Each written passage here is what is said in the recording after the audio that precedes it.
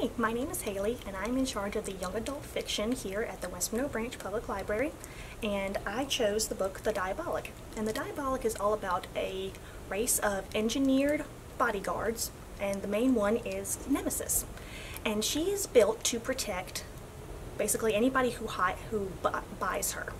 And so she is bought to protect the daughter of a famous senator. Her name is Dania. And so Dania's father is one of those guys that doesn't really exactly go with the flow. He goes against the main religion of what is around the galaxy. And so his daughter is summoned to the government to answer for his crimes.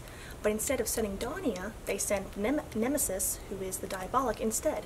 And so this book is all about what Nemesis experiences up there, the pitfalls and the intrigue that comes with politics. And so it's all about what she finds when she's up there, and she even finds a little love in the most unexpected of places. And so she discovers that she's more than what she was built to be. This book is a perfect example of what you never know what you're going to find whenever you read a book.